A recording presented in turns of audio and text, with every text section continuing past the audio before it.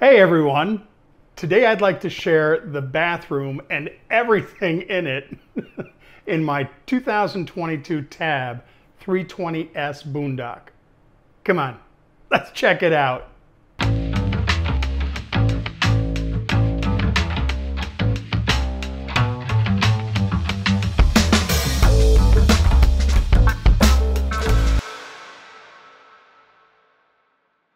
So to put this in perspective, I'm about 6 foot 1 inch and about 265 pounds, just to give you an idea.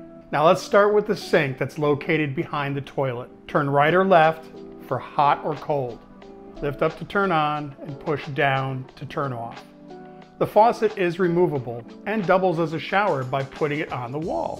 When I shower, I'm comfortable sitting on the toilet cover and just using the faucet in my hand. Now on to the cassette toilet. These 3 lights will let you know how full the cassette is. Press the blue button to put water into the bowl. The handle, when pulled down, will open the valve and flush the toilet. Here's the portal window. And here's a really good looking mirror. Nice! This is the handy dandy toilet paper holder to keep the paper dry. And here's the overhead push button light. Very simple to use. Now how about if we go outside and talk some more about the cassette toilet.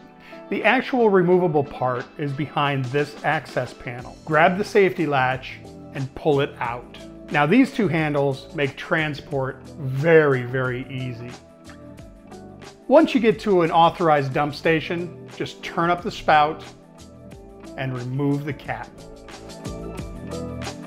As you tip to dump, press the air vent flow button to help prevent splashing located toward the bottom. Now once this is drained, put the cap back on and rotate the spout to its original position. To put the cassette back, just slide it in until you hear a click, which lets you know it's locked in place. I like to give it a little tug.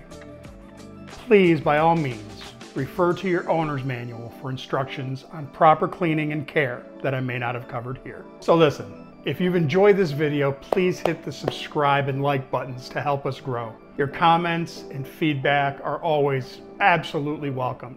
And until next time, stay safe, stay well, stay odd.